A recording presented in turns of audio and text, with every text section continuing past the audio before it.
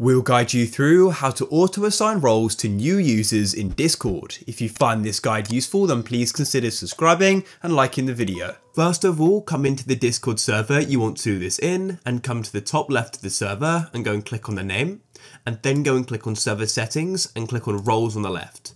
So if you haven't already, you need to go and create the role which you want to auto-assign. So click on create role, and then what you want to do is give it a name. I'll go and name this example, like so.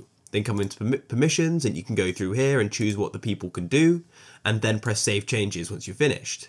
Now what you need to do is come to a web browser and come to the site carl.gg and go and click on login with Discord. Now what you can do is go and sign in, and you can go and choose the server you want to do this in. In this case it's this server here for me, so I'll go and click on it. And you'll get taken to this page. Here you can go and click on skip.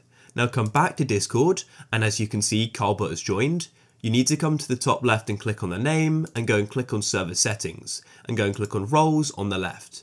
Now all you need to do is find the Carlbot here and drag it to the top like so, and then you want to come over to the right and click on edit and come into permissions and make sure manage roles is enabled and go and press on save changes.